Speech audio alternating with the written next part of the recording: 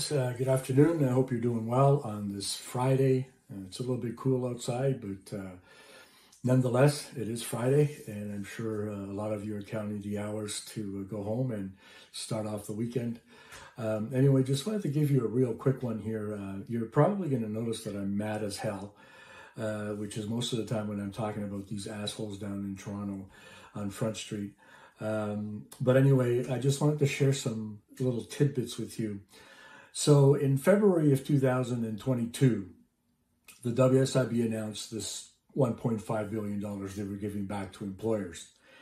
And the way that they posture themselves when they talk about that is that they had more money than they needed in the reserves to pay, benefits, the ones that they tried not to pay.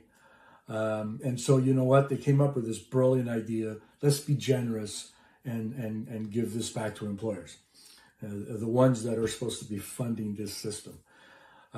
So anyway, that was in February. And then in June of 2022, they announced that they're doubling those rebates. And then again in September of 2022, this is all in the same year, they decided that they were going to double the rates again for 2023.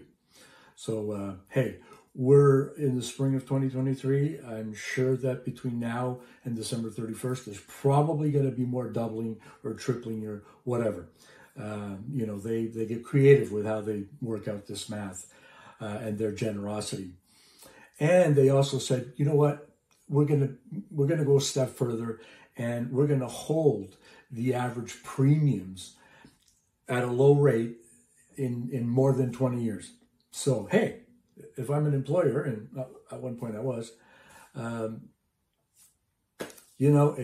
it seems like those at the helm, like Jeffrey Lang, their commander-in-chief, always bending over for employers to keep them happy. And I know some of the inside details as to why they need to do that, but they don't really need to be so blatant and so flagrant about it. Now, here's a novel idea. So if you want to give, employers, they want to keep giving them these incentives to have healthy workplaces. But you know what? So here's a novel idea for employers. Why don't you work to keep your place of business safe for your employees who are going to go in each day to work for you to help you build your business and increase your net worth? And so that hopefully at the end of the day, they can go home to their families and pay their bills, feed their kids, and have just maybe squeeze out a little bit of enjoyment out of it. But there's not much of that going around these days because everybody's strapped. But hey, how is that? Isn't that a good incentive for employers to keep their places of employment safe for their workers with all of these benefits? Why is it that the government has to continuously make this even sweeter? I don't understand. And I'm not bashing employers. Don't get me wrong. I think that there needs to be employers, good employers, because they, keep people employed and earning money, and everybody makes a contribution to the economy and to government services and all that. I get that. I get the whole math, but I don't understand why the WSIB has to continue to placate this group. And on the other side, let's see what happens to workers and what they're doing within the same time period. So in April 2022, the Ontario government directed the WSIB to explore ways of increasing their weekly benefit by 5%. 5% is peanuts. At the end of the day, it's not going to do a whole lot. But you may be able to afford an extra sandwich for your kid to take to school. with that 5% increase. Jeffrey Lang says, you know, in that statement by the province that, oh yeah, our job is to help people recover and return to work. But not everybody can do it right away. So some people take longer to heal. And we don't want them to be worried about putting food on the table. Right? This is what he says. And then he goes and says, we're going to take a balanced approach while keeping premium rates affordable and predictable. Really? So, employers get all this money in rebates to keep a safe working environment for their workers. And you give them more and more and then more. And with workers, you got to bring the employer premiums back into the whole thing when you're supposed to be a little generous to the workers. We got to keep these guys happy here, because if we don't, we can't go and give you that 5% increase. Are you fucking kidding me?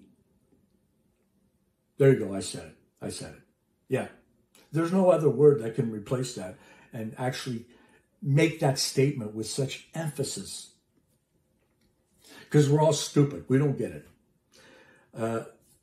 So anyway, they're going to do this whole exploration thing. And then in December of 2022, when it comes time to set the cost of living increase, they give the workers 2.7% increase in the cost of living, which really should have been 4.7%, which goes in accordance with their policy.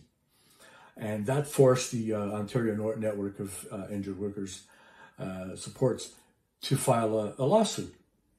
Of course, they're there to help. They're trying to be supportive of injured workers. But why should they file a lawsuit? It's like, Mr. Jeffrey Lang, how many lawsuits did employers file to get their $1.5 billion in rebates and then double again? Yeah, I'm not hearing anything. I'm pretty certain it's zero. They didn't have to. Just open the checkbook and here you go, right? You know, stop treating injured workers like they're a bunch of charity cases, as dumb as a rusty doorknob. You condescending mouthpiece. And start treating them with respect. You know what? Shit stinks. And it doesn't matter how much potpourri you put all over it, it still stinks. That's pretty much a fact. So, how are you ever going to give them a 5% increase when you couldn't even manage to give them that or set the cost, the indexing at 4.7%? It's never going to happen. Injured workers shouldn't expect anything from you, as always, because it's like giving a little kid a candy, one of those suckers. You put it in the kid's mouth for a couple of seconds, then you rip it out and you toss it in the ground. That's cruel. Don't do it. Don't give them any hope when you don't plan on delivery.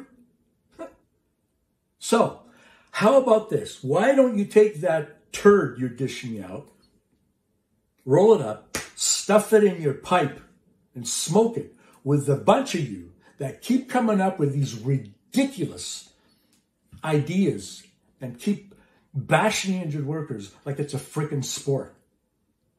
How about that? Have a great weekend.